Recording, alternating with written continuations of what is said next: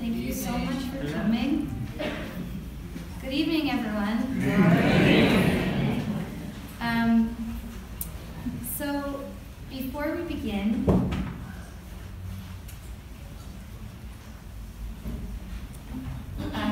we are in Lenape, the ancestral homeland of the Lenape peoples. When we talk about doing the land acknowledgement and acknowledging the land, that we're standing on, I think we have to think about the difference between an empty gesture and something that is a step towards something a little bit more meaningful than that. And I think that is action, that really is based on us as individuals and as institutions and what we're doing together going forward to support the futures of the Lenape peoples. Because when we acknowledge land, we're really acknowledging people who are here and alive and present and who have a continued relationship with this space. So I just like to say that to begin and to thank you again for coming, and also to thank our amazing panelists for being here, and also to thank Kitty Hite, who has done a lot of work to sort of dream up doing an event here, and to thank the Historical Society for all the work that you do. And I'm going to say just a few very brief words about the particular program that we're hosting tonight, because it really came from two different sources. The first, of course, is the Free Library's One Book, One Philadelphia program, and we're very grateful to them for spearheading that and for involving us in it and for all of the work that they did to bring our institutions together and to bring Philadelphia together. The second source is a series of internal institutional conversations we've been having about our collections related to Native Americans, how they came to be, whose perspective they represent. So, although I know that you folks are going to benefit tremendously from hearing our panelists speak tonight, I think HSP is probably going to benefit most of all, because our hope is that this is just a beginning to thinking about our institutional history vis-a-vis Native Americans. Again, I'm obligated to open with this. He kulumosima hashnumohomo, duluwensi, alushi, alquis, sakima, o Lenapeok. I'm Curtis Zunigha. My Lenape name is Alushi Oquis. It translates into he is like a fox. And I represent the Delaware tribe of Indians. Our traditional name for the Delaware are the Lenape. And I carry with me certain credentials of authority and experience in being selected as a speaker, but I also greet you on behalf of Chief Chet Brooks and the Delaware Tribe of Indians in Oklahoma, where I come from. So, with that, let's see, they gave me a little clicker too. Delaware Tribe of Indians, and let me quickly say that the name Delaware is our colonial name. Lenape is our name, and that it's in your title too. Lenape is our name. Delaware, that name was given to us by the colonists, the English, the British. The colonial governor in the Virginia territory was Sir Thomas West, the third Lord Delaware. That's who the Native people, the Native inhabitants in the River Valley became referred to by the Europeans, and ultimately the Delaware is who we were called. We are Lenape. I want to run through some of the history, but I will say that I'm going to make reference to the first treaty signed with the United States of America in 1778. We are an Algonquin-speaking peoples, Eastern Woodlands. That's our language stock, is Algonquin, much like the Shawnee, Wyandotte, Ottawa, Miami, others. Same basic language stock. currently, I guess I better, can you all hear me back there? Yeah. Can you all hear me back there? Yeah. Currently, we have a membership approximating 10,000 man, woman, and child all across the United States. But we are headquartered in northeastern Oklahoma. And we have a modern elected tribal government, and our principal activities are delivering social services and trying to do economic and business development. All right, here's a map of what we call Lenape, the land of the Lenape. And you can, let me see if I can get this. There we go. All right, so we're here, and therefore, principally, the Delaware Indians that are in Oklahoma today are the ones, the Southern Unami dialect of the Lenape language, the people downriver. So here in Philadelphia, these, my ancestors, the Lenape ancestors, came from this area here. We brought with us this Unami dialect in our language, and we bring a history that's predominantly here, which is interactions with the British, the Dutch, William Penn. Up here in the New York area, that's more of the Muncies. And then you get up north of that, you start getting into Iroquois country.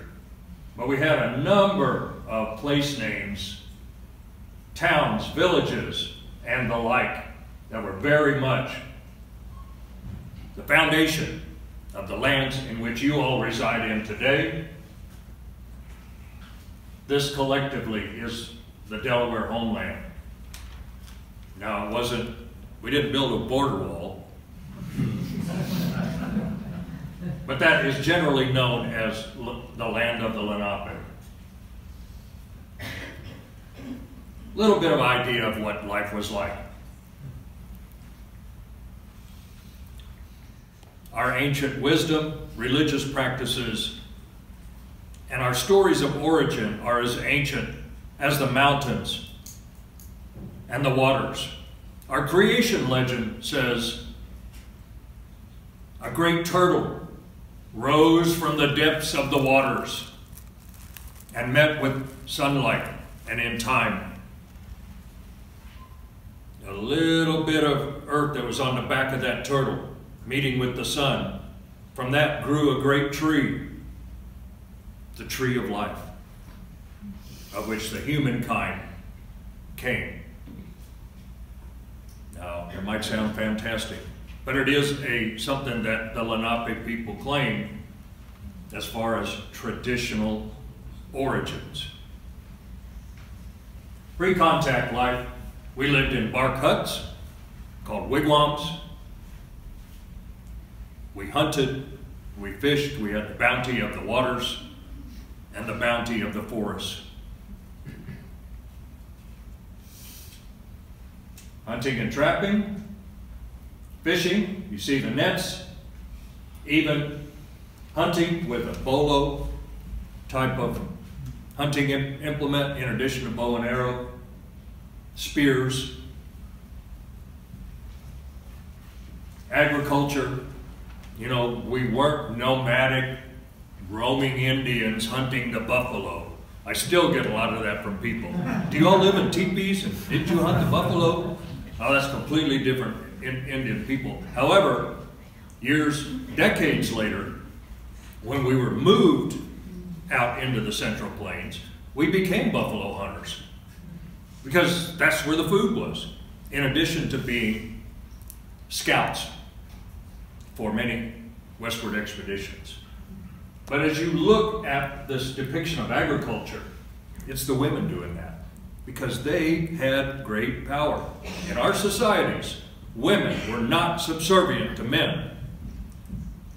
We had different roles that we played in our society, but it was to achieve balance. Not just in the physicality of the roles we played, but it was also having to do with spiritual responsibility. Women were the ones that grew, that drew from the earth and grew the foods. They had the knowledge of planting, using implements made out of all kinds of things, animal bones and wood. Women, I'm going to say this right now, it was true then and it's still true today. And I'm not running for office either, so. Women are the backbone of our societies. They are the collective conscious of our societies. And I've been the chief of my tribe before, but I didn't make any major decisions and do things until I consulted with some of the grandmothers. They're the ones that kept me humble and straight. So they had roles that were very important.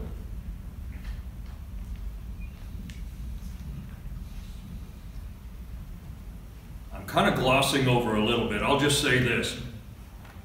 During the early part of the 17th century, the Lenape pretty much dominated all of the trade and commerce with each other and with other native peoples in Lenape-Hokie.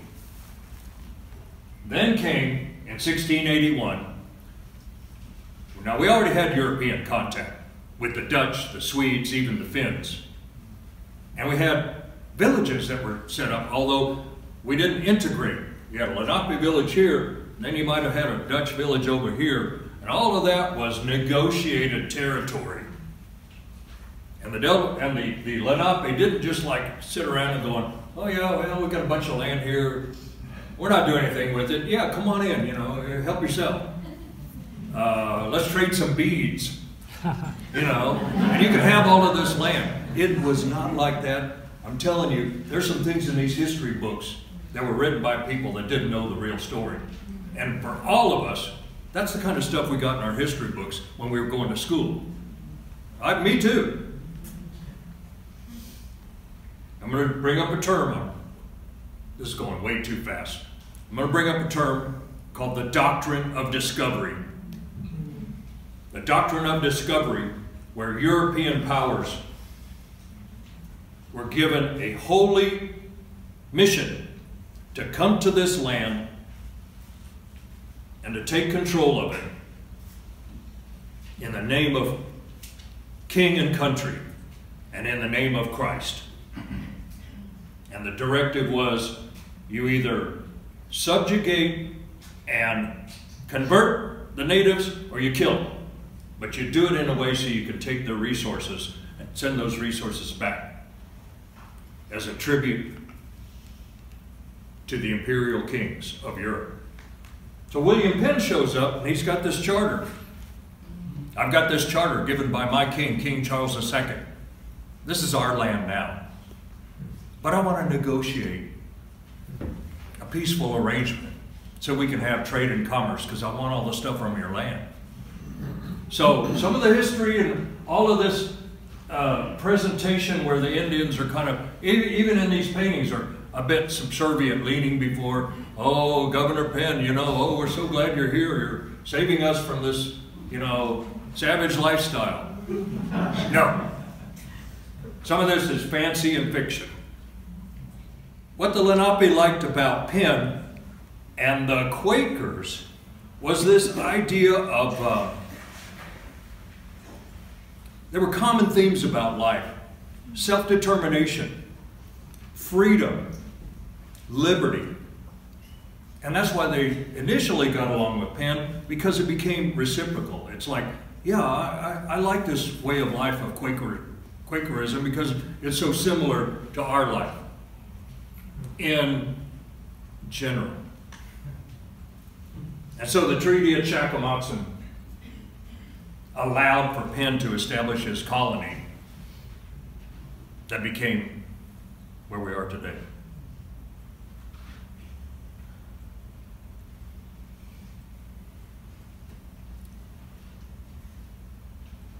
Another painting there.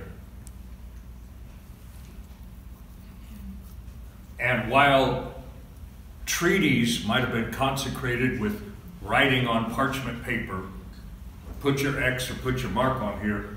With the Lenape, we used wampum belts, wampum beads made from shell, clamshells, beads that were sewn together to make a belt that was consecrating the agreement between the Lenape and William Penn. And I understand there are facsimiles of that and even a couple of the originals that are still floating around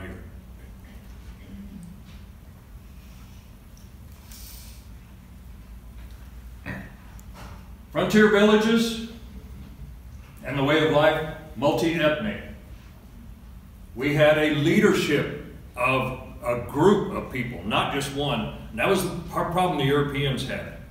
They said, take us to your king. We want to talk to him. We want to talk to your king. And we're like, we don't have a king. I want to talk to the person that speaks for your people. Well, we don't have just one person.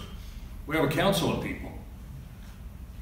But the Europeans didn't understand that, and they wanted to trim it down to, we want to make one person the king we're going to recognize so that we can engage and sign these treaties so that we can engage in trade and commerce. But ostensibly, that was the reason, but the story behind it was because once you got that leader to sign the treaty, the piece of paper, the agreement, then it's like,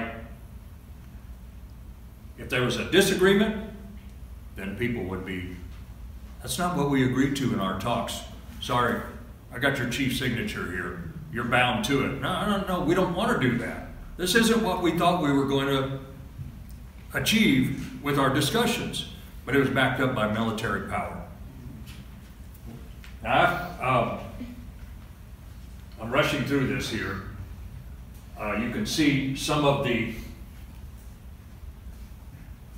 towns with these names, and then further towns throughout Pennsylvania. Here's kind of an interesting footnote right here. Punxsutawney, you know about that, right?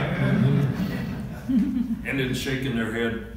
These people here, they'll deny the science of climate change, but they'll accept weather for the next 6 weeks based on a rodent.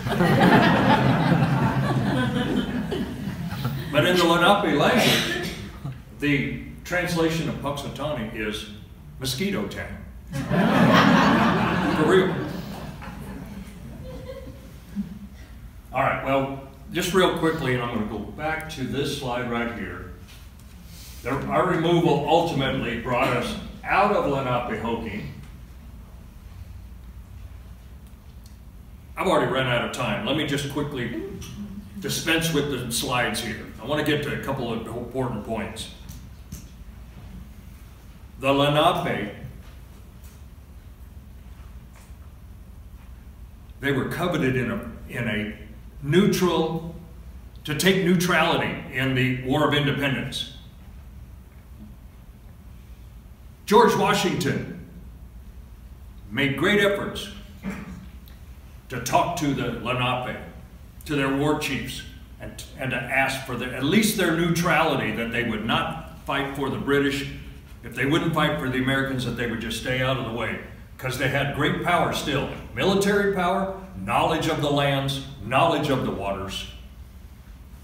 Ultimately, the Lenape did agree to help the American Revolution.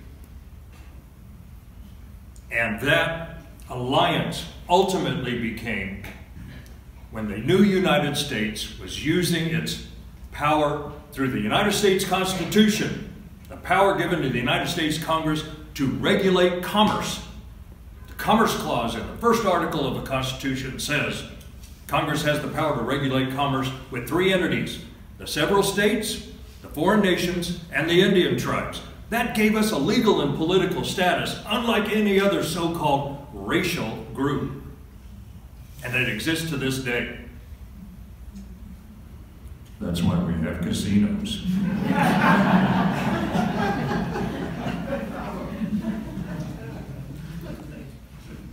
When this country was 2 years old, on September 17, 1778, Lenape leaders and United States military leaders at Fort Pitt signed a treaty. It was the first Indian treaty in the history of the United States of America. The second treaty the new United States had ever entered into. First one was with France, thanks to old Ben Franklin. But the second treaty the United States ever signed was with the Delaware. September 17, 1778. And you know what? In that treaty, in the exchange of agreements that allowed for the growth of the United States in Lenapehoking, there was a promise of the establishment of equal representation in the Congress. Yes, there was the intent to establish a 14th state, an all-Indian state, and if you read the details in that treaty, the Delawares would be placed at the head of that Indian state. Wow. But, like all things, all agreements, all treaties, the only thing that they actually fulfilled was they agreed to take our land, and they did that. And we were expelled, and we broke up into different groups. This slide will kind of show you the diaspora of different groups that went in different directions. My people, the Delaware Tribe of Indians, the main band that were recognized in some of those treaties and the like, followed this path, continually pushed westward, down this way, crossing the Mississippi River during the time of Andrew Jackson's removal, up into Kansas from 1830 to 1866, and ultimately down into the Indian Territory, where today we are established. The Delaware tribe is in Bartlesville, Oklahoma, in northeastern Oklahoma, and the Delaware, by the way, are any of the relatives from Delaware Nation, Office of Historic Preservation, right here? They are headquartered in Anadarko, Oklahoma, but we both, Delaware Nation, the Band of Delaware Nation, and the Band of Delaware Tribe, we have historic preservation offices set up here in the state of Pennsylvania. Delaware Nation is set up at Allentown. Delaware Tribe has an office of historic preservation at East Stroudsburg University. We still come back, we still are engaged in everything from archaeology to the Native American Graves Protection and Repatriation Act, because our ancestors are here, our roots are here, our spirit is here. And every time, even though our people are so far removed from those days, every time I come back here, my spirit connects with the spirit of the ancestors. It's an enduring spirit. And it's also the spirit of the waters, the forests, the mountains, the ancient ones. That spirit still exists. And I liken myself and our people in Oklahoma as being taken away, ripped from the arms of our mother, and forced to go far away. And yet, when we come back, when I come back, and I offer tobacco and prayers, and greet my spiritual ancestors, I feel like that orphan child that's been reunited in the arms of my mother. That's what I get out of coming back here. That is the enduring spirit of the Lenape people, and it is firmly based on our spiritual connection with the land, and that is the heart and essence of who we are as a people. I apologize to this organization for going over my allotted time, but I at least needed to get some of that spoken. I'm gonna... I want to thank the Historical Society for hosting this event, and also my new friend, Stern, for inviting me, Kitty Haight for coordinating that contact, to my esteemed colleagues and friends who are speaking this day. I greet you on behalf of the Lenni-Lenape Tribal Nation, which is located in southern New Jersey. Our chief is Mark Gould, and we are the northernmost of three interrelated tribes that have remained in the area around the Delaware Bay.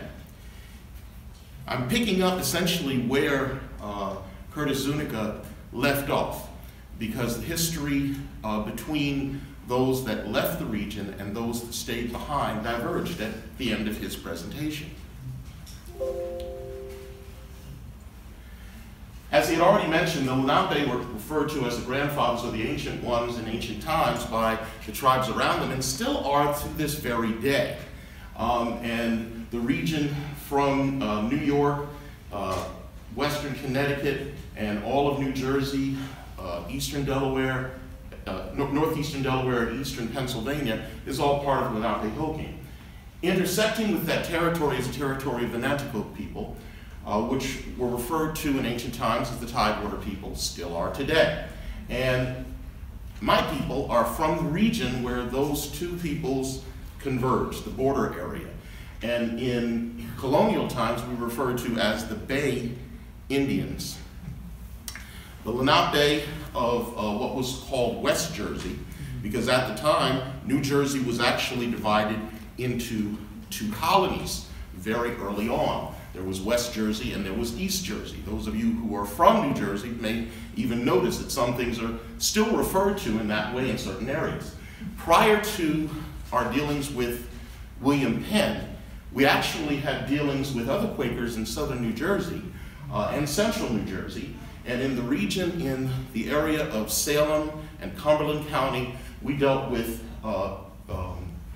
John Fenwick, and actually had a treaty with the Quakers in that area, and had arrangements to live in harmony with them. Prior to that, the Swedes were among us in that area around the Delaware Bay.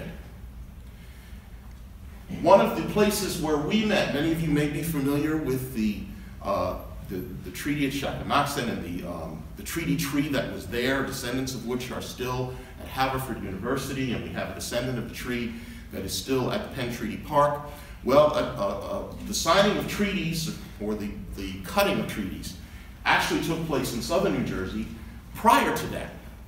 And this was the Great Salem Oak, which was, for a time, the oldest tree in the state of New Jersey. Unfortunately, it fell about a year ago, and it's actually has little descendants. Haverford is in the process of caring for some of the descendants of the Salem Oak. But that treaty was cut with the Quakers there, and we continue a relationship with the Quakers of that area.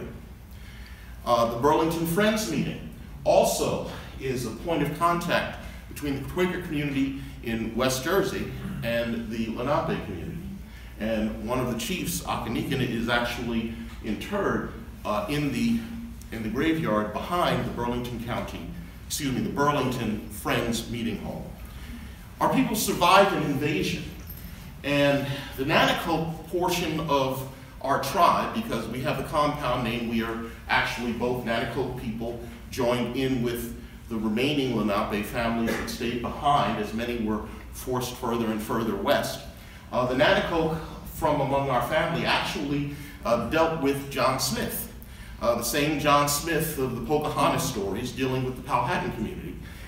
We initially tried to kill him and then wound up trading with him.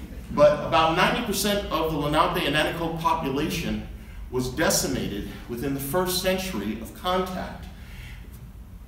That means 1 out of every 10 survived.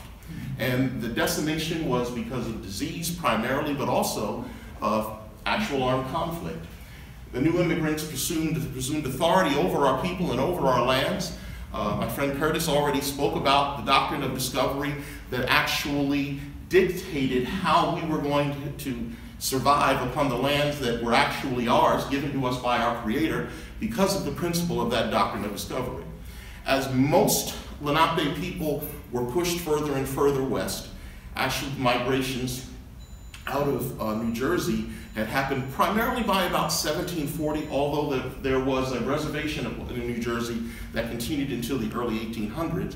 Not all Lenape were on that reservation, called the Brotherton Reservation, but it did continue until then. But this essentially traces that migration that was mentioned earlier. We had already been pressured onto reservations. A lot of people don't know that the first reservations weren't out west, they were right here in the east. and many of them were established in the late 1600s up and down the East Coast.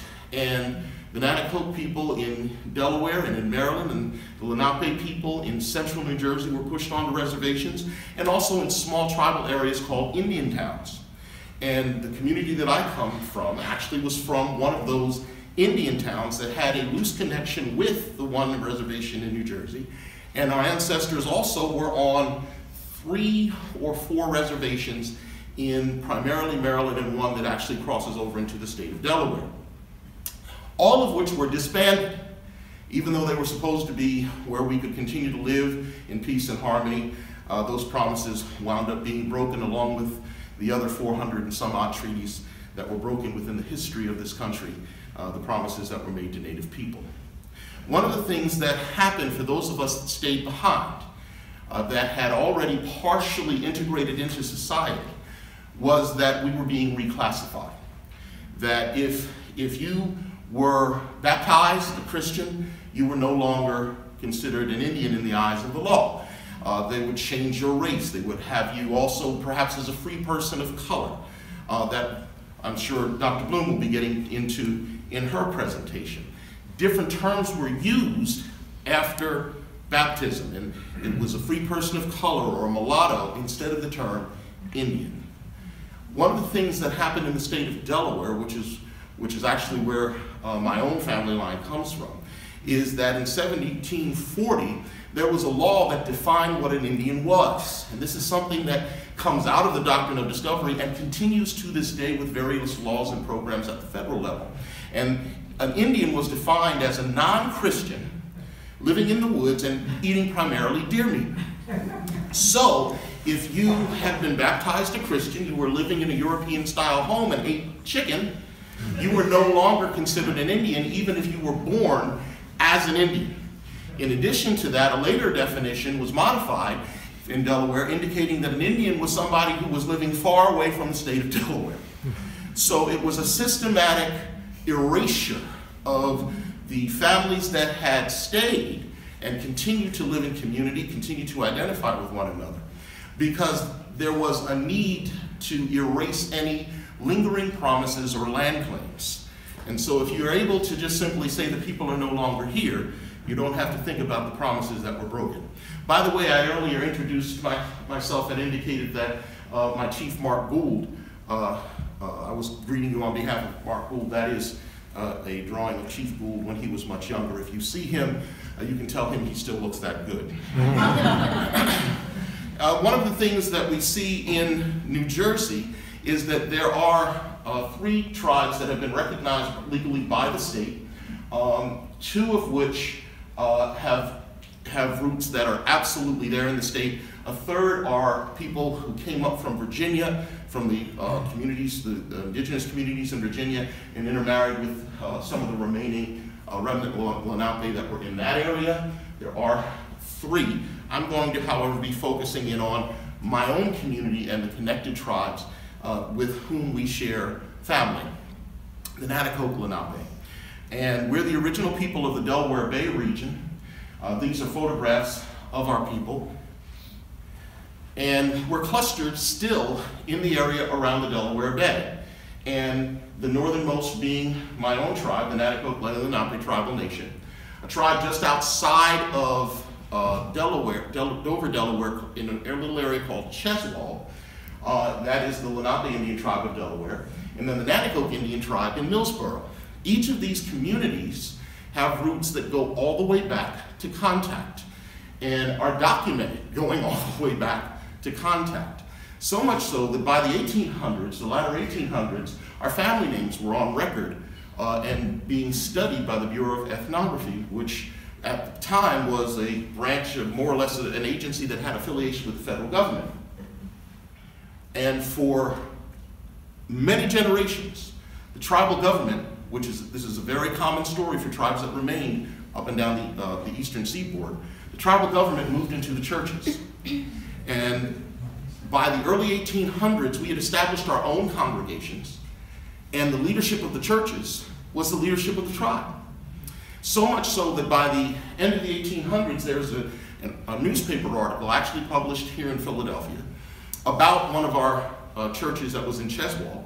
And one of our elders of the church made it very clear that while everybody was welcome to come and worship, you had to be one of the Indian people in order to join. You had to be one of the family members in order to join and vote. And the reason was because being able to vote in the church determined what was going to happen for the tribe. And that continued straight up until the 40s or the 50s.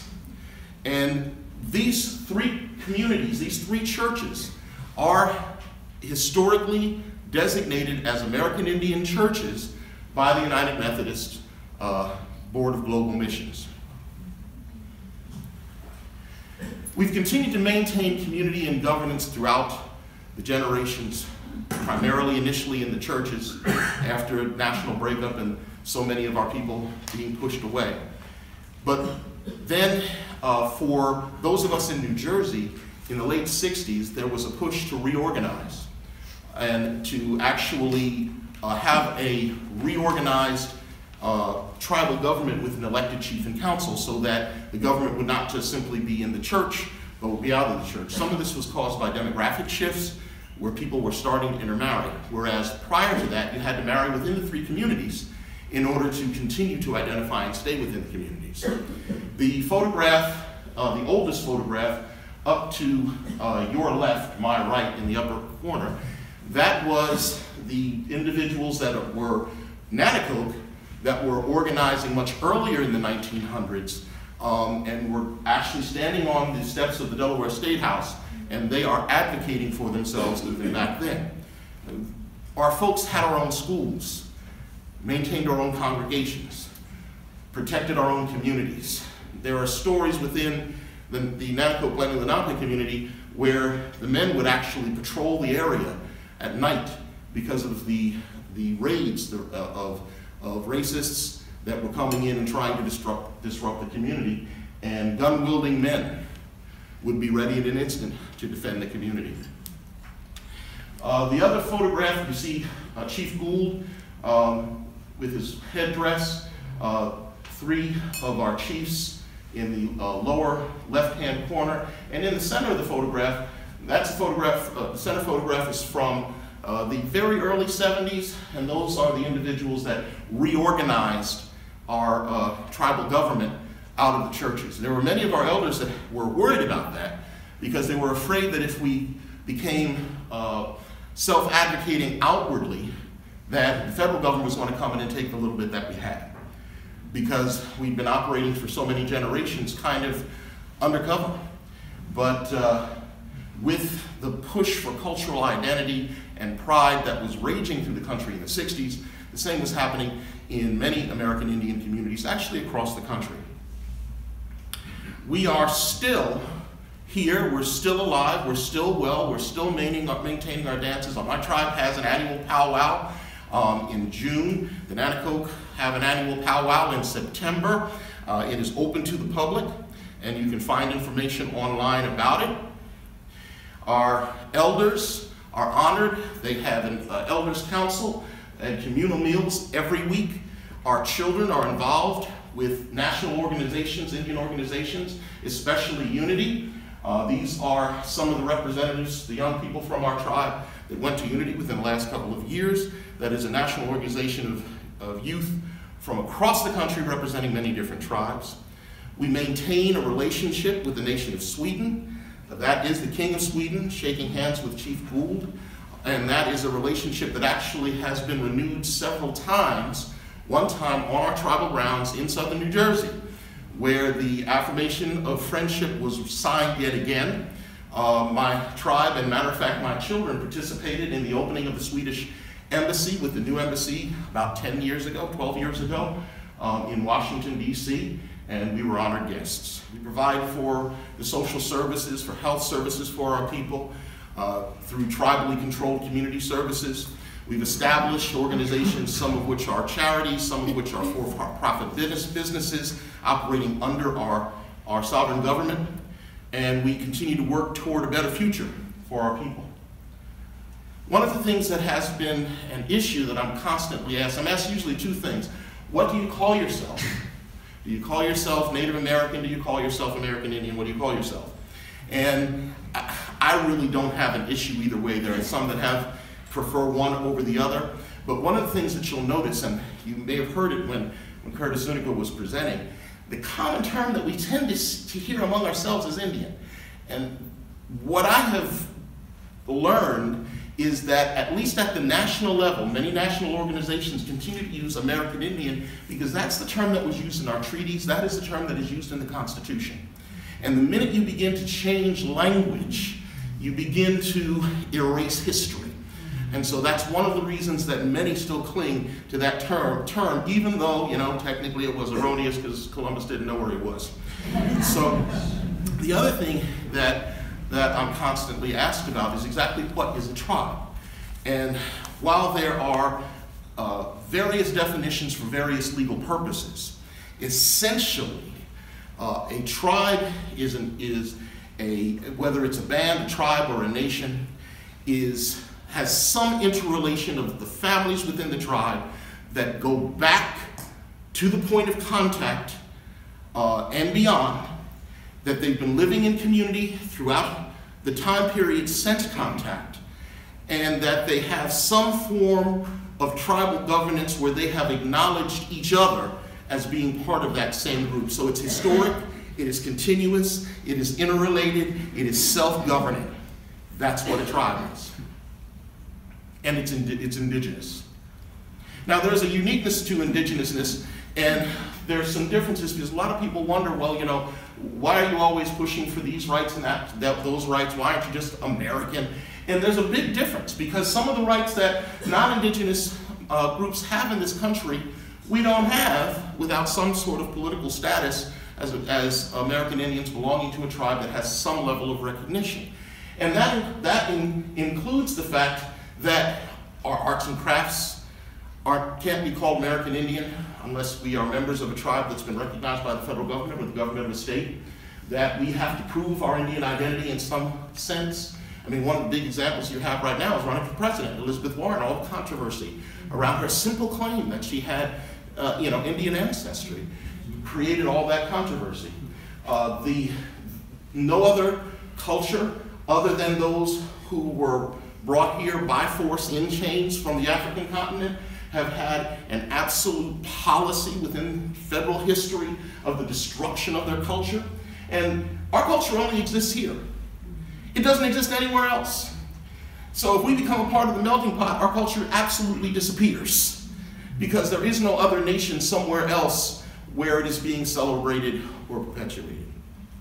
For more information, here is some of the contact information. I apologize for going over by 2 minutes and 15 seconds. I thank you for your attention.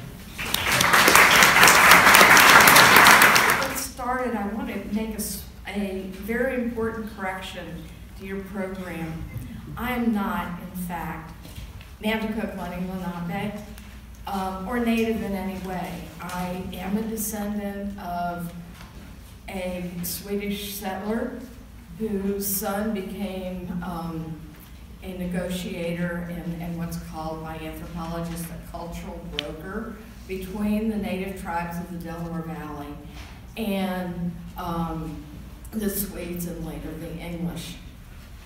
I am honored to have been accepted in many ways by the Nanticoke and Lenape people in Delaware and New Jersey, and to be trusted with the presentation of some of their history. I don't think I'm going to be quite as dynamic as Reverend Norwood and Chief Zunigha, but I hope that I will, that my presentation will help to expand an understanding of the stories that they have had to tell.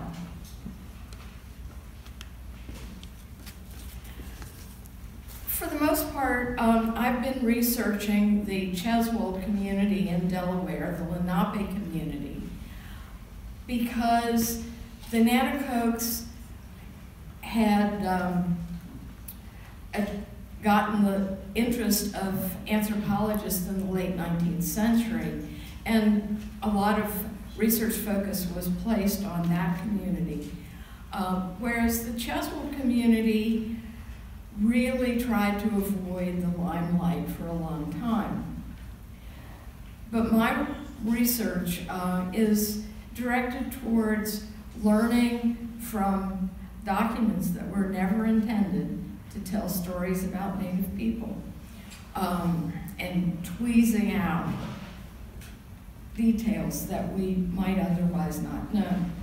So my research has two basic principles: that the records kept by Euro-Americans were not designed to identify Indians, and race is a social construct and not an objective fact.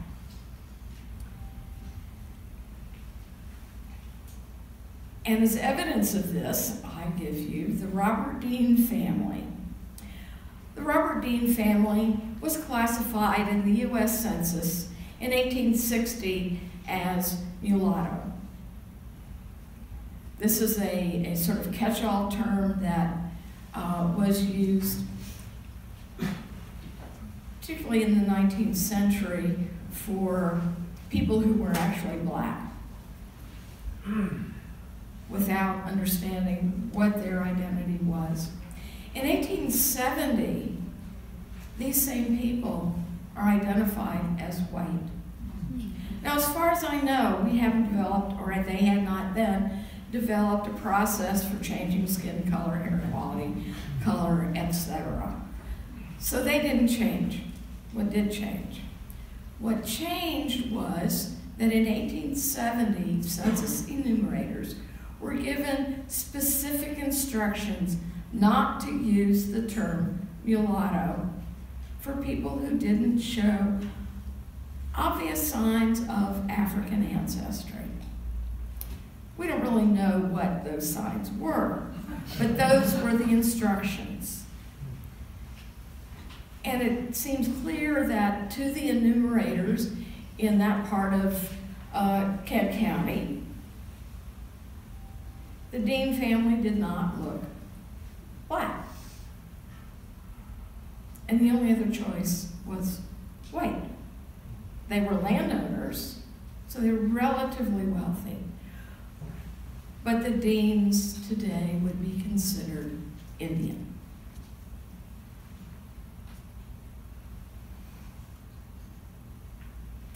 And for this and other reasons, I and other researchers argue that the genetic makeup of individuals is less important than the survival of communities as cohesive units. And this is what Pastor Norwood talked about as the survival of communities. Going back in history, it is the fact that these communities stayed together as people separate from European and African communities is what's important. Sometimes Delaware's Indians have been referred to as forgotten, as in C.A. Westlogger's 1943 book, Delaware's Forgotten Folk, or invisible, which is a term that my colleague, the late Edward F. Hite, applied because Native people simply weren't visible, or obviously visible, in the documents and in the way that the Euro-Americans referred to them. Now, there are two really official ways in which Delaware's Indians were classified or sort of declassified in the late 18th and early 19th centuries. First of all, the word Indian is simply not used in documents after the first half of the 18th century. You don't find it in Delaware records at all until the late 19th century. And in fact, in 1770, the Delaware legislature declared that we don't have any relationships with Indians, and we don't expect to, because they're somewhere else. And I can see a typo, oh my gosh. From their situation, the situation of those Indians cannot expect to have any relations with them hereafter. And yet, there were two, and we can document that there were two Native communities that existed not within the state, and one of them was not more than a few miles from the capital city. But there were actions that Delaware's Native people took to become invisible. These were protective actions. They adopted the outward trappings of European culture, including Christianity. But they lived in European-style houses. They farmed in European ways. They wore European clothes. And they made deliberate choices to hide in plain sight. Pastor Norwood has talked about that the elders in the Nanticoke Lenni-Lenape community in New Jersey really argued against any kind of public identity. And this was in part to protect their community and for those that had been able to acquire some land. They certainly wanted to keep hold of it and not have it taken away.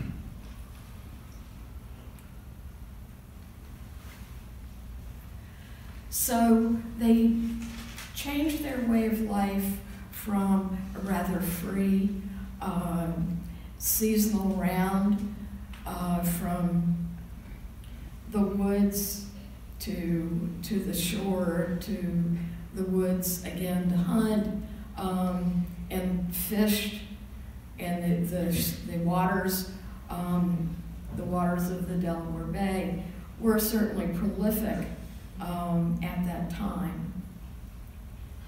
Many of the people, of their relatives, moved away.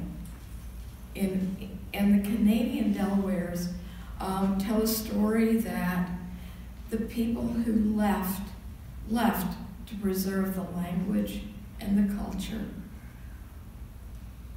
including their spiritual practices. Those who stayed to protect the connection with the land.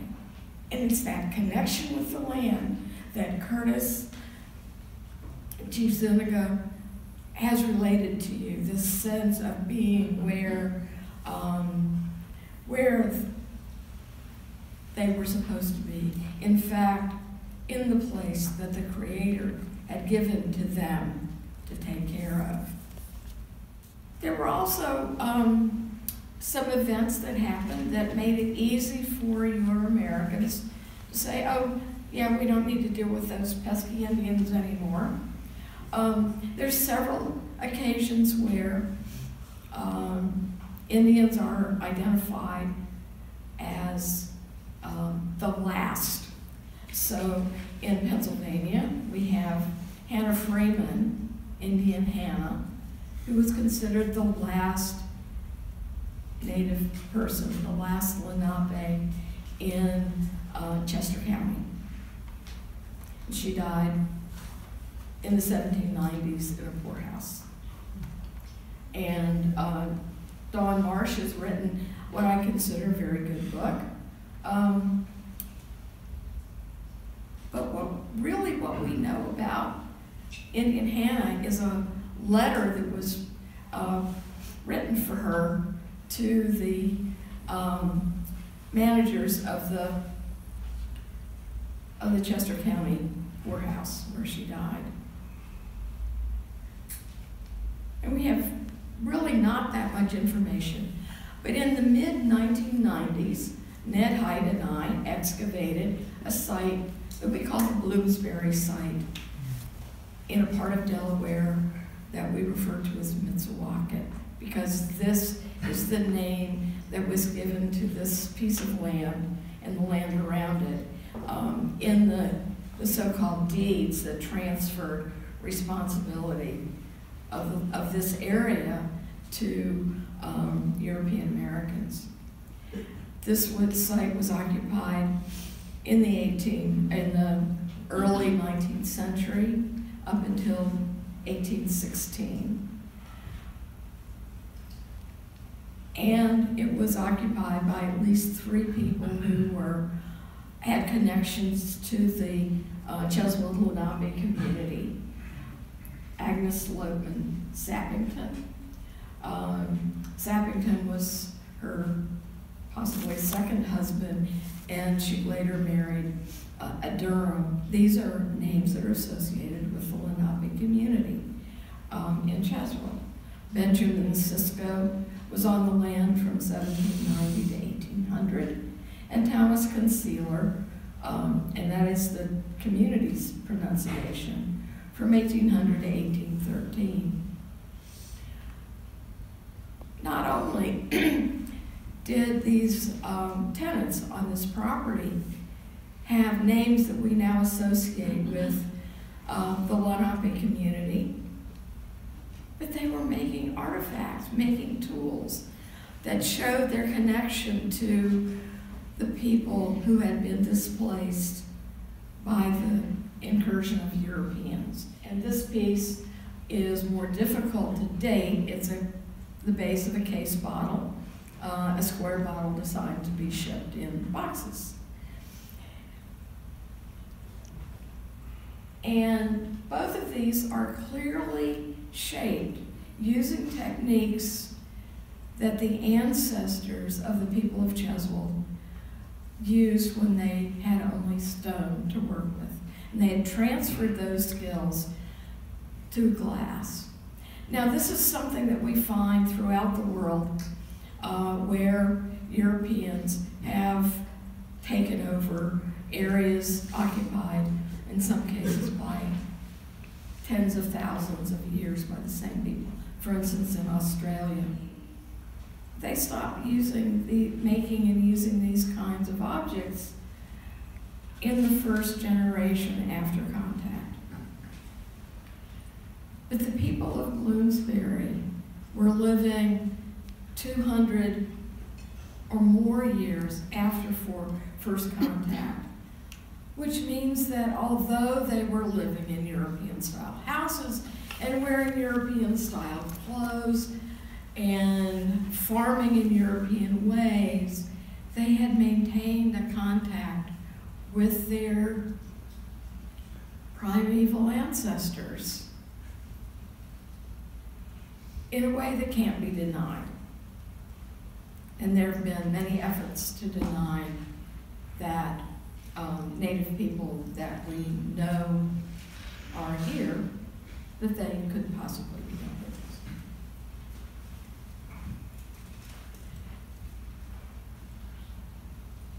And these communities these people weren't entirely forgotten.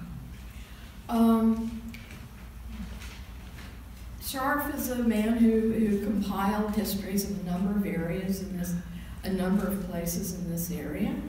And his History of Delaware recounts a story about a group of people who were distinct and purposefully distinct from their European and African neighbors. And when we look at some of the other information that Scharf presents, we can see that they're the same names that are still present in the community.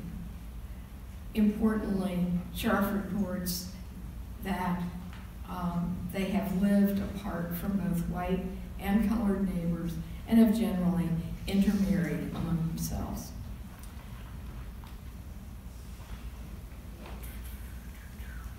So part of what I needed to do when I started researching this community was to figure out if people with those surnames, historically associated surnames, still lived in the same area where they live today. So I just took the censuses and counted the number of households with those surnames in each, what we in Delaware call hundreds. These are basically geographical areas that were used for administrative purposes up until recently. And so these are the 300s that where these surnames are abundant, and more abundant than in other hundreds. And that's exactly where the Lenape still live today. So the 1782 census I've used because the 1790 federal census has disappeared. We don't have it anymore. What's interesting is that all of these people are identified basically as white. That is to say, there's no racial designation. And in fact, this was a census of white households. In 1800, we have about 50 households with the historic surnames in Kent County. But something very peculiar happens in 1810.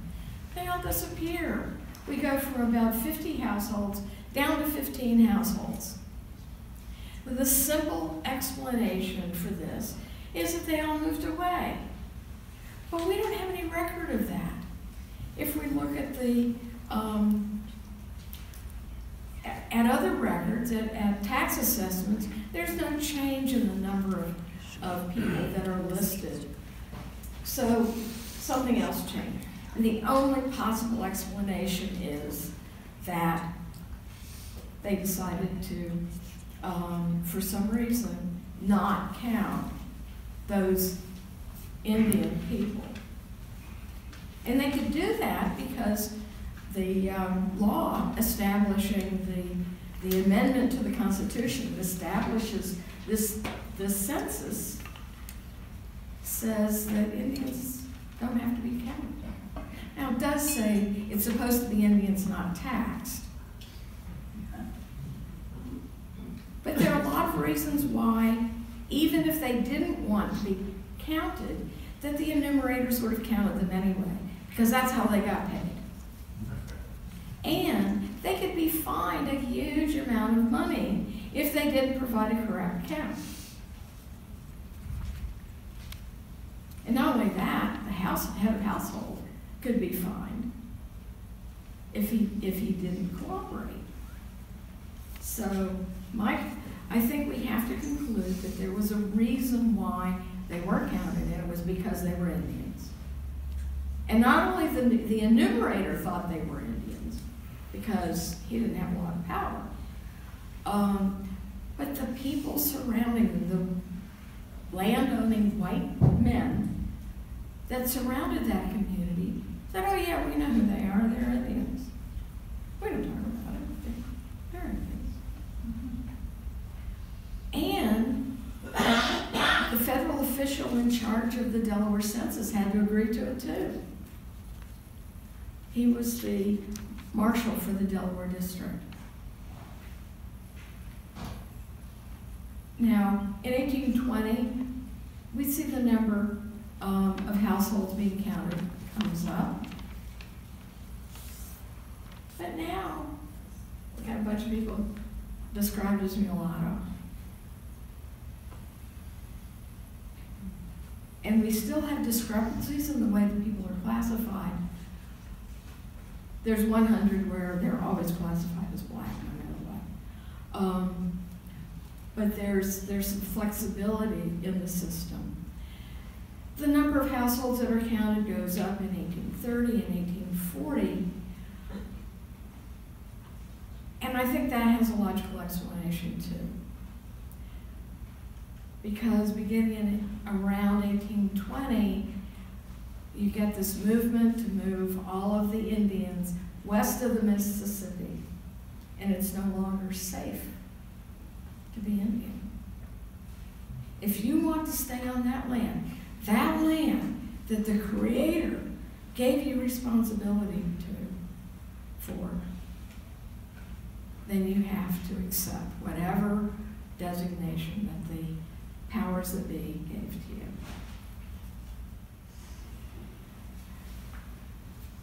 By the mid-19th century, some of the people in these Indian communities were moving to various places, and in some of those places they are identified as Indian. So there are quite a few people from Delaware and New Jersey that moved to Michigan, where they actually recognize that Indians exist, and they start showing up as Indian on various kinds of documents, including the census, but in particular on vital records. There's even a John Norwood who's identified as native, in part because his father is identified as native, as Indian on his death certificate. By the end of the 19th century, there's some recognition that there are, in fact, two communities in Delaware, and I'm just going to run through some of this fairly fast. This document reprints an article that ran in an obscure Delaware newspaper that talked about the so-called Wars of Delaware. It was picked up by the New York Times. Anthropologists got hold of it, and the Nanticoke community became an object of study by anthropologists. The state of Delaware also began to recognize in some kinds of official documents, particularly school records, as Indian. So there were Indian or more schools that were separate, and they had separate school districts, part of the colored school system, but separate from black schools. And I was going to talk a little bit about how you recognize community, but I think that you can get an idea that we can go through this as that these surnames that they took on have survived to the present time. People have gotten interested. This is different than the experience that the New Jersey people had. But again, we have a community that survived, often in hidden ways. Thank you.